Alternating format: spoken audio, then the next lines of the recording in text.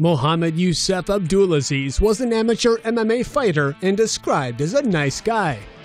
This is the man who killed 4 Marines in Tennessee before dying himself during the shooting earlier this week. Mohammad Youssef Abdulazeez was described as a normal guy and avid MMA fighter. Other than a DUI, he had no criminal record. Friends like Kagan Wagner remember him as friendly, funny, kind. Ryan Smith, who was on the same high school wrestling team as Abdulazeez, said he was a swell guy and unbelievably nice. Abdulazeez was born in Kuwait and came to the U.S. in 1996 with his parents. He reportedly got involved in MMA after high school.